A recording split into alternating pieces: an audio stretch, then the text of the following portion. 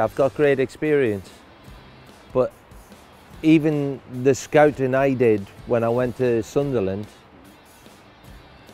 was totally different to what I'm learning here. I'm learning on this course. I would like to think I know quite a lot about football, but this is giving me finer points, and I know I'll be on the next course because that's even more detail. And the more detail you can get, it's the difference. It's that the higher the standard, that 1% or 0.5% makes all the difference from you winning a game, drawing a game and losing a game, which could be the difference. Like I found in 1989, you lose the league title by 1 goal, it's not very nice.